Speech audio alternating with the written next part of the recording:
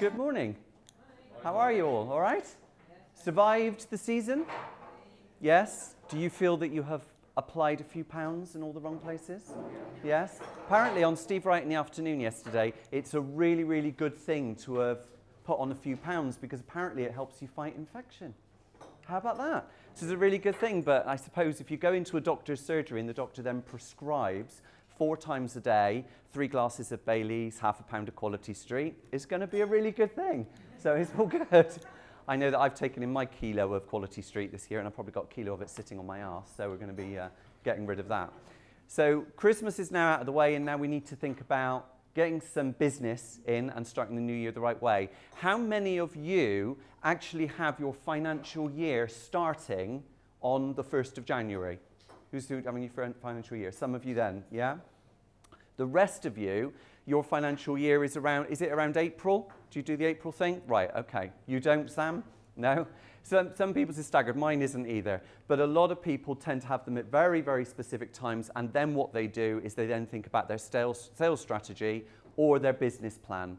And what we've got to do is, as it is the new year, it's about getting that impetus going to be able to get in more business and fill that pipeline. So I'm going to give you just some top-line tips and tricks that will help you to get off on the right foot this year. And there's just some slides, and they're not text-heavy. I don't do the text-heavy stuff. So there are a lot of images, and this is being recorded for you as well, so you can then download it and you can get stuff too. I've brought along with me a couple of books that I think, and I tend to always do this, because I think you should definitely read around the subject of sales. There's a lot of rubbish out there. There really is. And there's a lot of recycled stuff that, you just think that's not real, that doesn't work. Barry here seems to buy every book that I recommend, and yesterday he's had a carpenter in to build a new bookcase, so that's marvellous. I think I need to do a bit of commission there. Morning. Hello. So this book came out a couple of years ago, and it's called The Only Sales Guide You Will Ever Need. It's by a guy called Anthony Iannarino. I don't know if I pronounced that right. He brought this book out, and it really does cover all of the fundamental principles that you need within an entire sales process. And it works really, really well. He says this is the only book that you ever need, and yet, very recently, he brought out another one called The Book of Closing, so I don't know what he's trying to say there. But that book, just on the skills of closing techniques, is phenomenal and really good. There aren't many books out there on closing skills themselves, so I definitely think that this one is one you might want to consider. Insight selling is all about selling if you are not comfortable with selling. If you're the type of person that doesn't like anything that I'm going to be talking about, channeling the inner wolf, being hungry for the money and all of that stuff, if that doesn't sit overly comfortable with you, that's fine, but you do have to make a bit of money. This approach tends to focus on the fact that you have to resonate with your client, you've got to differentiate yourself, and you've got to back up your claims and substantiate yourself. If you do all of those 3 things, you will minimize the impact of sales objections and get where you want to be a bit quicker. This has some fantastic stuff on it, and if you go to my website, there is a blog on there called The Power of 3, and that focuses on the content of this book, and it's really, really good. Because I know when I'm selling, the areas where I'm not getting the business or if things don't go awry, then usually it's down to one of those 3 principles that I've mentioned. So this is definitely something you might want to think about. And you may have seen recently on Facebook, are any of you members of Alison's Entrepreneurs Clan? Any members on there? Warren Cass is a member on there, and he recently wrote this book, Influence. There is a lot of stuff on influence that's out there. Probably the most powerful is the stuff by Robert Cialdini. That's the stuff that everyone really emulates, his Principles, Science of Influence. This one has come out amongst a raft of others, and it stands out well above a lot of the others. And it's really straightforward, easy to use, and it just makes really good sense. So I think this is a really good book for you to get hold of as well. As I say to a lot of people when it comes to buying books, always buy them second-hand. Don't buy them brand new if you can help it. And if it says contains writing in the borders or it's got highlighting, it means that someone else has read through all the crap, so you don't have to, and you can get to the good bits really quick. The authors won't like me saying that, but at the end of the day, we've got to find the penny somewhere, haven't we? So let's have a look at sales then. Let's have a look at sales in a little bit more detail. So when you actually sell something, it is an amazing feeling, isn't it? Don't you just love it when somebody signs that contract and all that work comes in? It's a fantastic feeling. And then if you've got that real sales hunger about you, you then realize that you've got to do an awful lot of work then to make it happen and realize that actual sale. But if you're really hungry for the sale and you're really hungry for getting in new business, it can really drive you and keep you going. And that you can't beat the feeling is really, really true. However, one of the things that we have to remember is that within sales, timing is really, really important. For those of you that have been on any of these before, you'll know that I gave a set of statistics that says that only 2% of sales happen on the first call. Only 2% of sales. Why do you think that is? Yes, I'm asking you questions. They don't trust you at that point, or they do trust you? They don't trust you. But if 2% of sales, something must be right. Why else does it happen? Because they're not ready to buy, or they are ready to buy. Could be. Could be. 2% of sales happen on the first call because the timing is spot on. And funnily enough, when you're selling, clients tell you that. They'll say, it's uncanny that you're in front of us at this time. Your timing is spot on. We were only just talking about changing a supplier a couple of weeks ago, or we were only looking at someone like you recently. And then it's almost like the planets are all aligned. And you have to jump on that opportunity because it's almost like being given a referral, because the timing is right. So you've got to make sure that you get every single thing in place right there and then, so you get that sale, which will count for the 2%. But the majority of sales are made after the 10th or 15th, 10 to 15 contacts. And that means you've got to be persistent and you've got to keep going. Because if you forget to call someone, or you think I'm just being too pushy, well, the chances are that your client that you're talking to is not really thinking the same as you, because they've got other priorities. You're not their number one priority. They're thinking about other things. So try and put yourself in the buyer's position. And I always say to people, and Sam, you'll remember this from the early days, we say that people buy from people that they trust, they like, and they believe in. People also buy from people who will help make them money rather than just take money off of them. Traditional sales approaches have been about salespeople only talking and thinking about their targets, because that's what drives them. But if you change that thinking to think, how can I make my customers more money with the service or product that I offer, then as such, those clients will make you money without even thinking about it. Does that make sense? So we've got to change the way that we think about it by thinking like a buyer, thinking about their priorities. So when you get up in the morning and you go out to work and you go into a pitch, or you go to a presentation, or you go to a tender, you need to be going in with that mindset that says, how can I help this person make more money? And at the same time thinking, I am definitely going to sell you some web design, some accounting, or in my case, I'm definitely going to sell you some training. It gets you in the right frame of mind. Timing is absolutely everything. Just to qualify that extra point, I've brought along with me a selection of foods that you are probably sick to the back teeth of. You know, nice matchmaker, anybody? Box of milk tray, maybe a few mince pies. You know, we just don't want them now, do we? And yet, less than 10 days ago, we were all over this like a dog on hot chips. We're like, go on, have another go. Yeah, we'll dip those matchmakers in Baileys. That's what we're going to do. But right now, we don't want it. But only 10 days has passed. And it's amazing that when you're talking to a client, you can miss the boat that quickly. And if you go and pitch to a client, and then you let them go cold after you've pitched them or sent a proposal, they're basically going to end up viewing you, if you leave it too long, just like you view these products. Because you'll go, I'm not interested in them anymore, because it's all gone cold. So you want to make sure that when you send a proposal to a client for work, or you go and present to a client, you always follow up no more than 48 hours later.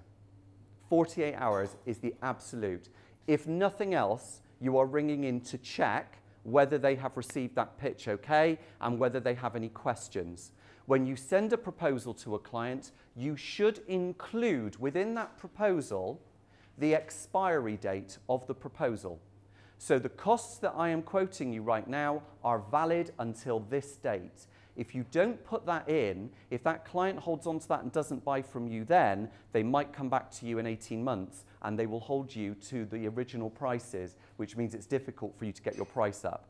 So what you do is you create a sell-by date on your proposal. On top of that, what you also do is you tell them in the proposal, under a section called What Happens Now, you tell them what you're going to do as a result of them seeing that proposal. And that means you're going to say to them, I will be calling you within the next 48 hours to find out if you have any questions. I will then follow up a week later. So you manage their expectations so that when you do call them and get in touch, actually they're expecting your call. They know it's happening. So therefore it doesn't feel pushy, it doesn't feel forced. They actually like that. They like that contact.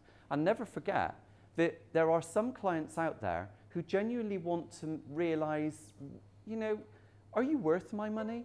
Do you actually want my money enough? And if you want their money enough and you can demonstrate that you're going to work hard for them, then as such, they'll give you their money. But you've got to work for it. They're not just going to give it to you. So we have to be thinking about that. So we have to channel, and I know that some of you have heard me talk about this before, you have to channel this inner wolf. And I firmly believe, and I've been training salespeople for years, and I've been working in sales myself for a long time. I've sold all sorts of different things. But remember I said to you earlier that it is all about having that hunger, that kind of energy where you think, I really, really want to go out and help you, and I want to sell, I want to do it. It doesn't mean I want to turn into a car salesman or a double glazing salesman, or what's that comedy series we've got in the moment called White Gold, which is really, you know, a parody of all the double glazing salesmen. But we really want to be hungry for it because that's what keeps us going. And we've got a whole wolf mechanism that we use. There's a whole wolf sales process that I've created that will help you.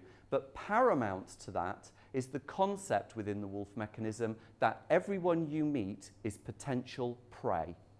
P-R-E-Y. Because prey stands for people who will have a positive response enough to be engaged enough to say yes.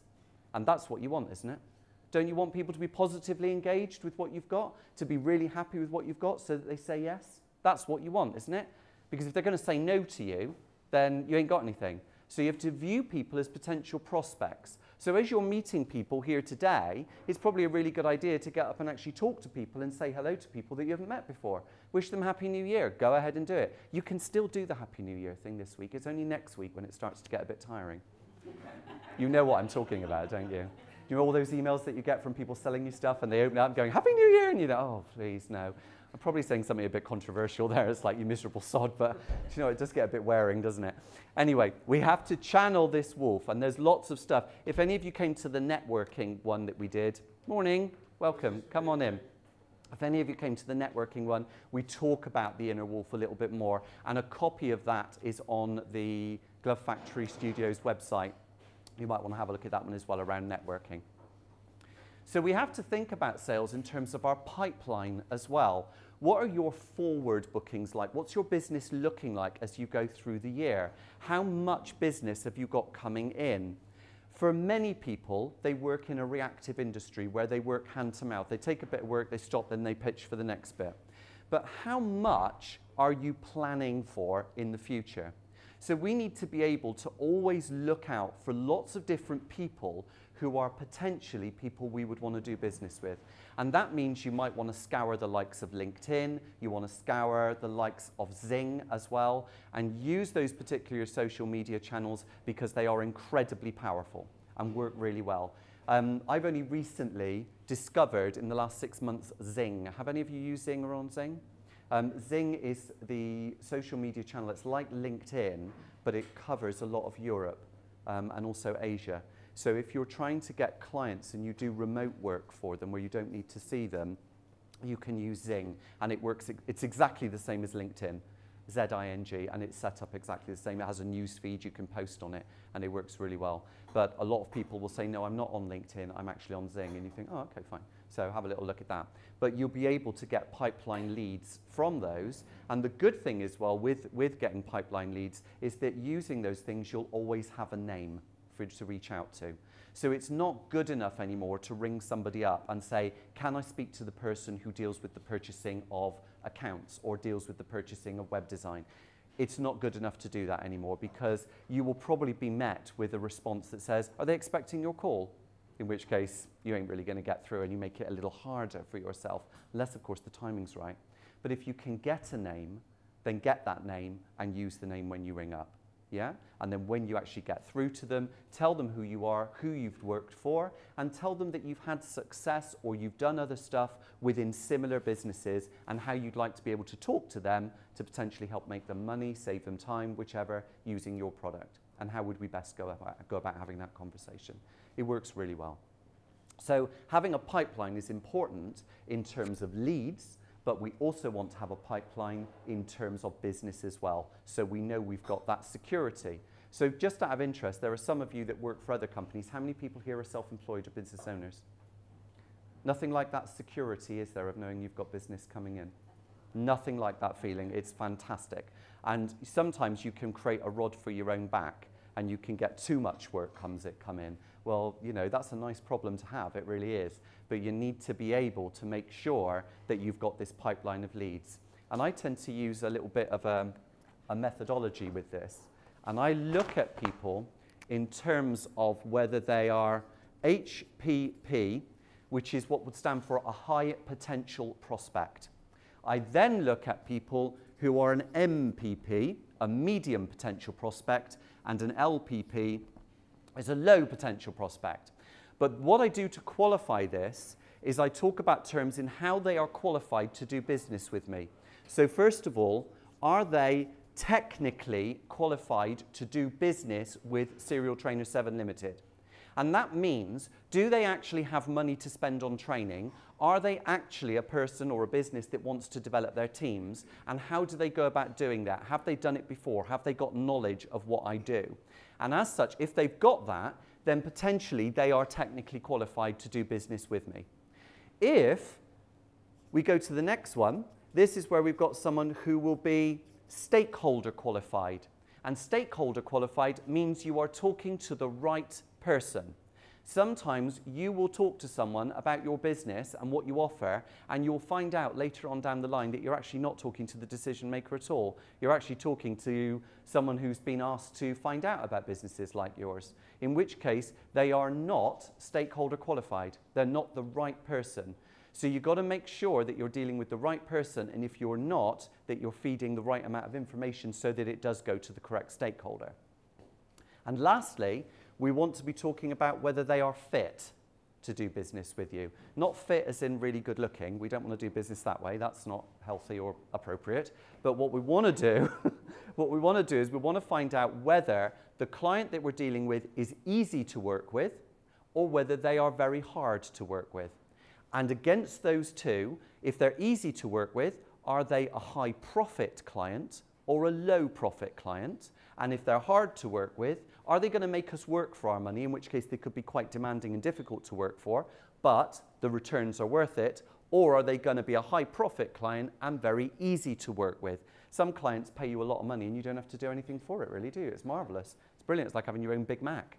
So what we've got is we then have, if we then think about these, we have what we would call the 9-frame stakeholder matrix. And it would mean that whilst you're trying to look at all your list of potential leads that you're dealing with, you just attach this to it and you would just put ticks in a box. So they are very technically qualified, which is great. I am dealing with the right person, and potentially they could be quite hard to work with, but they are going to be, you know, quite a high profit person. So you just put ticks in each box so that you know where they are and you apply it to your notes. If you get clients which are potentially sitting in all three of those like that, then you should be looking to close those down a lot quicker. Whereas if you've got ticks in these three, maybe the sale is going to take a bit longer or something is a bit out of whack. If it's down here, this doesn't mean no, it probably just means not now. So the chances are this is where you have to just keep in touch, and this is where the persistence bit pays. Does that make sense? Yeah? So it's a way of managing your prospects in a little bit more of a strategic way. And when it comes to you going back to a bank manager to ask them for more money for your business, you can actually present that to a bank manager to say, this is the validity and viability of the market that I'm operating in, and this is why I need more money. And it works really well, and they tend to like that. So your pipeline is really important. And we talk about the bank manager, we have to think about the bank manager, because actually, if you were to read a business plan that the banks put out, and you can get them online all the time, just download them, if you look at the questions that a bank manager asks you in order for you to get money from the bank, funnily enough, they're the exact same questions that you ask a client in order for them to give you their money to do business with them. Things like, what's unique about your business? Where is your business coming from? Where are your clients coming from? Why should clients buy from you rather than anyone else? Who else is in the marketplace? And when you look at those questions, it's almost like you've got an entire list of sales questions already in front of you, ready to be primed and used for your clients. It's already there. But if you just think like your bank manager, and if you can convince your bank manager to give you money, then ultimately you can convince clients who are in the right frame of mind or in the right market for your product to give them your money. Yeah? So think in those terms. We want to be able to have a networking plan. Of course we do. Have you got a networking strategy in place right now? Do you know the events that you're going to be going to throughout the year? Have you got them all mapped out? Lots of companies, just like Glove Factory Studios, are really good at promoting different events and opportunities for you. There are lots and lots of networking places you can go to, and a lot of the networking social media stuff is really, really good as well. Alison Edgar's Clan is really very, very good. Very high quality people that are in there, good people. Sometimes you will go to networking groups and networking events where you are asked to pay for membership and bring a number of referrals with you to each meeting. As much as I think that's marvelous and referrals are great, I'd probably be very wary because it makes you feel a bit pushy and it puts you under pressure, and I think that negates the whole thing of networking a little bit. If you've got a genuine referral, then give it, but I wouldn't want to be forced into doing it because you don't know people and it's your reputation, so you have to think about that. So tread carefully on some of those. Some of them have a good reputation, some of them don't. Just research comments about what's going on, and if you're unsure, always ask to attend event as a test. Can I just come along and try it out? If they say no, you can't, we want you to pay for it, I would steer away from it. They should be able to let you attend, so it's no problem. But make sure you've got a networking plan. Go to expos, do those things. I have found personally, and this is just me guys, that exhibiting at expos has been kind of beneficial, but the problem for me is that I'm actually stood there rooted to the spot in one place and I can't go anywhere. And what I like to do at an expo is I like to kind of work the room and get around and meet people and talk to people. So as such, I find it much better to actually attend and walk around with a load of business cards and stuff. They like giving you away chocolates and sweets at these places, of course they do, but there's no reason why you can't take a bag, offer up. It makes it look a bit dodgy. You know, strangers and candy, people. Strangers have the best candy. Anyway, we want to be able to think about the leads that you're generating as well and where your leads come from. You can get companies who will sell you leads if you want them, and you can get companies that will sell you databases of leads if you want to go down that route. It's a fantastic way to get business if you want it, but you will get a certain amount of wastage, and you want to look at certain agencies who are very good at doing that. But actually, I think there's a lot of merit in going out and finding your own leads, going to networking, getting them, and using this matrix to work out whether they're hot, medium, or cold. I like this guy very much. This is a guy called Don Shula. Don Shula was the coach for the Miami Dolphins. And some of you might have heard of a book that came out a few years ago by Ken Blanchard called The 1 Minute Manager. Heard of that? Fantastic book. Really, really good. Really stands the test of time. He also has brought out recently The 1 Minute Coach. And it's written in association with Don Shula. And there's a lot of really good stuff in there. It talks a lot about American football and all of that stuff, and baseball. It does all of that. But one of the things that comes out is this guy's incredible thinking. He's absolutely brilliant. But what he says is that often you get some people who say to themselves, I am going to aim for this. So in one example, he says, we want to aim for excellence. So we are going to aim for the dartboard. So I'm going to get my dart and I'm going to aim for the dartboard. What Don Shula says is that if you aim for the dartboard and you watch people who play darts and they're actually aiming just to get on the dartboard, they often miss. They often miss and the dart falls on the floor, or worse, it'll hit someone else in the eye. But actually what he says is don't aim for the dartboard, always aim for the bullseye. Because if you always aim for the bullseye, you'll always hit the dartboard. Funny that, isn't it? It kind of makes sense. That actually you'll always come away with something if you aim for the bullseye. And I really like that. That kind of makes me think, actually, I can be a bit more specific. So the reason I like that is because I know I'm moving around again. This poor cameraman, he hates it when I come here. He was wandering around. So this is where, when it comes to selling, you want to be able to create your own bullseye. So you always come away with something. And this is what we call your win. So when you go into a sales meeting, or you create a proposal, or you talk to someone on the phone, create this first of all. This stands for your want, your intend, and your need. This is your need. This is the absolute essential thing that you have to have as a result of that meeting. And that could be that someone will say to you, yes, could you put a proposal together? We're very interested in seeing what you're doing. Or that they're going to invite you back to pitch and present to another group. Or that they're going to book with you. It just depends. But you need to have an absolute minimum criteria so that at least you come away with something. At the very top is the want. This is the dream. This is the stuff that will make all the magic happen. So this is where you say, actually, I want a sale. So this is the bullseye. This is the bullseye. This is the bit you've got to aim for. But if you always have your want and your need in place, you're going to come away with something. The intend is the next best thing. And this is where maybe the timing isn't right just now. However, what is going to happen is there is going to be another process. Something else will happen, and you'll be happy to come away with this. So when you think about planning your call, if you plan it properly, you can create outcomes for yourself where you come away not thinking, well, that was a complete waste of time. They're just screwing me over. They're just playing a game. You actually come away with something, and it feels more constructive. Even if they don't book with you, at least you've made a new friend. At least you've made a new contact. Potentially they could be. And this has happened to me where I've gone in and pitched to someone, and I've come away thinking, well, that's really good. I'm going to send them some information. And you know, deep down inside, you go, they're never going to buy anything. They're never going to buy anything. And then 3 or 4 months later, the phone rings and someone says, hello, you don't know me, but you know this person. And you spoke to them and they said it was a really good idea for me to call you because we're looking for some training, and you talked to them about it. And you rack your brains and you think, I don't remember. Oh yeah, I do remember. They didn't actually book anything, but they've referred me. So I did something right. And as such, when I look back through my notes and I look back over this win, I can see that actually I thought it through a little bit more. So clearly I gave them a little bit more, and that meant that they came back.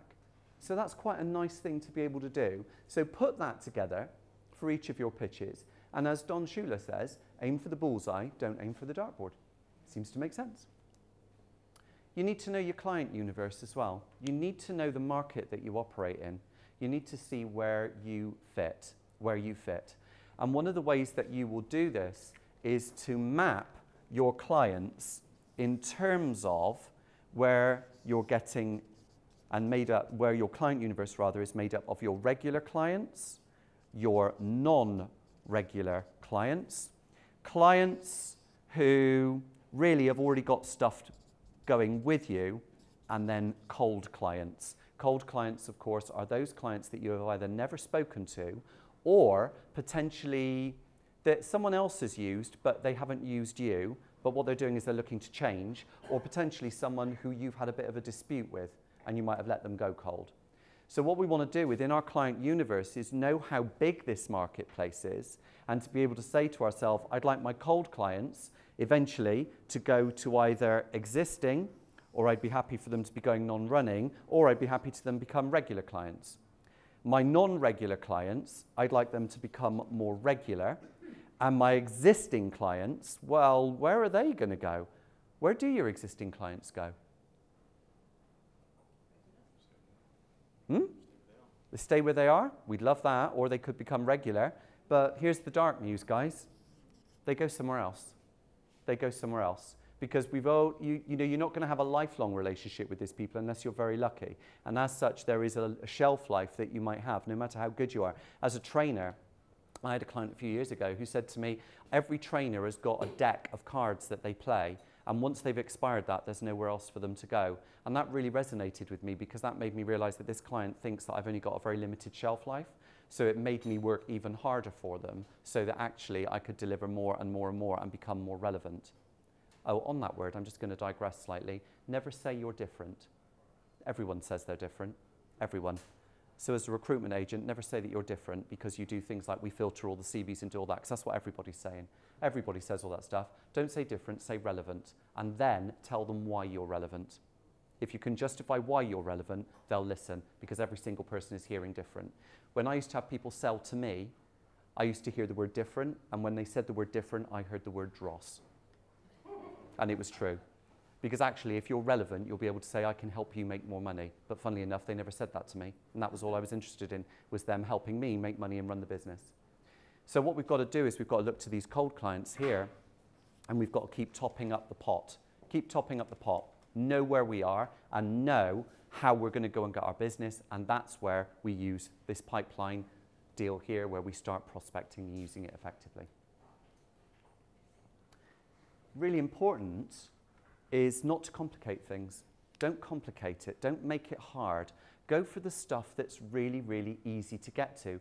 When I first set up my business, I'd come from media. I'd worked for Future in Bath for a long time. And as such, it was very easy for me to go for what was called the low-hanging fruit, because I could just go to all the other media houses. And all those media houses knew who I was. So as such, they realized that all the training that we had such a great reputation for, they could get some of. So suddenly it was very easy. And then when you start to find other things that are quite easy and relevant, you go after that stuff as well. And then you start to build on it. And over a period of time, you start to get referrals in. But there's definitely a pattern that happens with your referrals as well. Because after a while, you will have people initially that will refer you who have never used you, or they've had experience of you. But sometimes you will end up with your own clients referring you to their clients. And when they do that, I would probably say that that's the golden goose, without a doubt. So you don't screw that relationship up, and you really, really work hard. They almost become a high priority client and beyond some, because it's not just your reputation, it's actually your client's reputation because they've referred you, and that makes you think very strategically. But ultimately, it's about going for the really easy, relevant stuff first. Don't make it hard for yourself. Really go for the easy stuff. And sometimes it seems too easy, and you think, no, it's too easy. But no, go for it. You've got to keep your cash flow going. It's really important. 5 a day. This is my golden rule. 5 a day. 5 a day. Not the fruit and veg. No, yeah, well, we do a bit of that, although you wouldn't think it, but there we are. 5 a day, 5 calls a day. 5 cold calls a day. Or don't call them cold calls. Call them introductory calls. When you call them cold calls, it has a kind of a word, doesn't it? It kind of makes you feel uncomfortable because it's cold calling. It's a bit like the word gatekeeper. We don't like that. Alison Edgar, who is a fellow sales trainer like me, we both hate this word gatekeeper, and she did this whole thing on her site where she said, don't call them gatekeepers, because they're not. They're just good people. They're great people. They're just doing their job. Befriend them. Be nice to them. They could have the ear of the buyer. And I've been in a situation where I've been a gatekeeper, and I've had people who have tendered for business, and I've looked at some of them and gone, do you know what? What you've got is absolutely brilliant, but I just don't like you. So when it comes to talking to the person who's asked me to look out for it, they'll go, oh, well, this company looks really good. I think we should go with them. And you go, yeah, they're really good. But you know what? The person I dealt with was a complete arse. They really upset me. They were really rude. And that person's going to go, oh, well, don't worry. We'll find someone else. We don't want to deal with that. So if you're going to be short with these people and you're not going to look after them, you could lose business. So don't think just because you're not talking to the right person that ultimately that can't lead to something. So that's why we use that matrix. But make sure you do 5 calls a day. Ever since I've had my business, I do 5 introductory calls a day. I want to talk to 5 new people a day. Every day, regardless of where it is. And that's not emailing them first. When you sell, don't email first, always call first. If you email first, they will do to your email what you would do to theirs, which is where you hit the button called delete. Or as some other people call it, fuck off. Gooey. That's what we're going. That's what you do, isn't it? So that's that button. So what you want to do is you want to make sure that you are doing 5 introductory calls a day. And that's not a lot to ask. If you don't do them one day, then you know you've got to do the 10 the next day. But you'll know it's going to be really easy because you would have created a pipeline of leads for you to talk to people. And if you feel that you're not in the mood to talk to those people, then go back and talk to people in your pipeline you've spoken to before. But at least keep practicing. as a sales trainer, I often get people who say to me, those people who can sell, sell, those people who can't, train. And that really irks me. And I've seen a lot of sales trainers who don't sell themselves, but actually have people who sell for them. And I wouldn't want someone like that training salespeople for me. I sell every single day. And I can't train people to sell if I don't do it. And I don't live out of a textbook. I live in the real world because I'm doing it every day, just like you are. And that gives huge relevance. And that's what you want to be able to do. You want to be able to get in front of your clients and talk to them every day. Spread yourself around. People, product, process. This is an ultimate thing when it comes to business. And you need to focus on these three things when you're selling. Focus on the people you're dealing with, focus on the product they sell, and focus on a good sales process. The one that I favor more than anything else would be, Sam, what's our sales process? Desire, action. It's one of them, without a doubt. It's one of them. It's a really important one. AIDA, attention, interest, desire, action. The other one we use, PCMC. Probe, confirm, match, close. It's a 4-stage process broken down very easily into the phases of finding out and showing how. Probing, questioning, confirming, showing that you've listened, matching, selling your product, closing, asking for the business. Really very, very straightforward. One of the problems that a lot of salespeople have is that they go into their particular client and they start talking about themselves before they start talking about the client. And that really rubs people the wrong way because people like to talk about themselves. And as such, you should always go in, giving them a little bit of an interesting hook, if you will, about yourself and what you've done, and then to say, enough of that, I'm really here to find out about you. And I've got some questions and some things I've brought for you. Some people will know that you're going to question them. And some people get a bit bored with that. And you can detect that very quickly. So one of the things that I like to do is to bring what I would call a piece of insight about their market to the conversation. And that might mean I might read around their subject or something on LinkedIn. But if you can bring a piece of insight, you can ultimately tell them something about their business that might surprise them. If you were to go to a solicitor to buy a divorce or to buy conveyancing or to buy a will, let me ask you this. Would you think that that law firm is going to be expensive? Would you think that there would be quite a price attached to any of those things? Yeah, you would, wouldn't you? You go in with that assumption. If you go and use the expertise of a lawyer, would you expect the lawyer to tell you what to do? Yes, you would. You would, wouldn't you? You're looking for them to tell you what to do. But here's the thing, right? Lawyers are salespeople because they bill by the hour. The reason they're there is to make the business money, but they don't call themselves salespeople. They are, but they don't dress it up as that.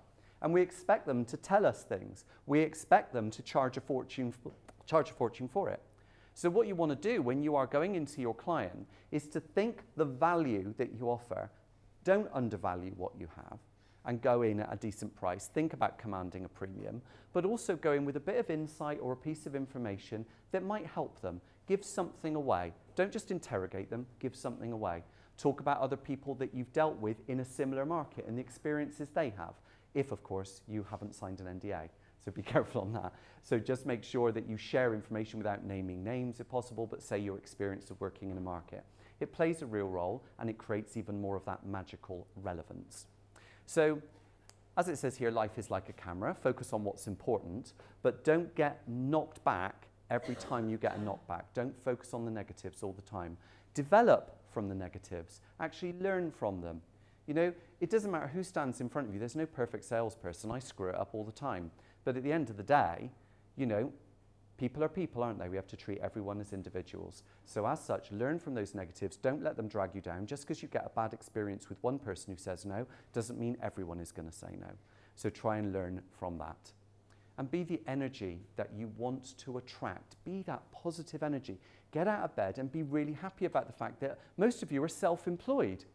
And that's really good, because if you don't make any money, you don't have a business. And if you don't have a business, guys, that means you have to go back and be employed again. Who wants that? No, once you set your own business, that's it, isn't it? It's a really freeing feeling. But we have to fuel the beast. We have to keep it going. So be that energy. Make sure that you are delivering on that. And lastly, think about making this year the best year that you've ever had. So the best of last year, and this is what I genuinely wish for you, the best of last year, make sure that the best of last year is the worst of this year for you.